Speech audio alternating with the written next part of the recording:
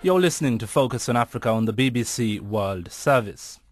Now, in April this year, Nigerians will have to choose a replacement for President Olusegun Obasanjo, whose final term in office ends on the 29th of May. At the end of last year, political parties in the country picked their presidential candidates for the elections. Umara Yar'Adua, the reclusive governor of the northern Katsina state, was controversially chosen as the ruling PDP's candidate. Many believe he was an imposition on the party by President Obasanjo, an allegation denied by both men. The BBC's Mansour Liman asked Umara Yar'Adua why he thought the other candidates had stepped down for him.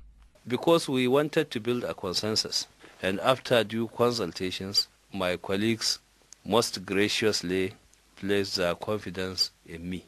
Not because I'm better than any one of them, no, but that is what the consensus produced. And at the end of the day, as I've always said, it is God who chooses, and that is what God has chosen. Some say that the President of Nigeria, Olusegun Obasanjo, prevailed on some of them to withdraw for you.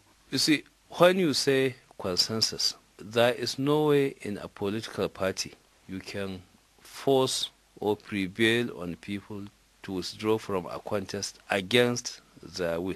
But you see, consensus means subjecting your preferences and choices to that of the majority. So whenever you are trying to build consensus, whenever you see there is a tendency to go in a certain direction, then the tendency and the result is that the consensus is built along that direction. I think that is what has happened.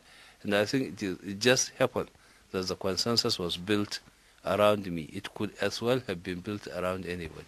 The choice of Jonathan Goodluck as your running mate was very surprising, to say the least, to many people in Nigeria. Has the crisis in the Niger Delta in any way influenced the choice for the running mate? The vice presidential candidate of necessity will have to come from the southern part of the country. And there are three zones: the southwest, the south-south, and the southeast. Of course, the southwest has conceded because it has produced a president for 2 terms, and we are considering the southeast and the south-south. So it is because we felt that a consensus and stakeholders' discussions and agreement, there was the general view that the South-South had never had either a presidential or a vice presidential candidate throughout the history of this country, and we thought that the party thought it was a good thing, for the party to do that, so that it gives all parts of Nigeria a sense of belonging. Presidential candidate for Nigeria's ruling People's Democratic Party, Umara Yar'Adua.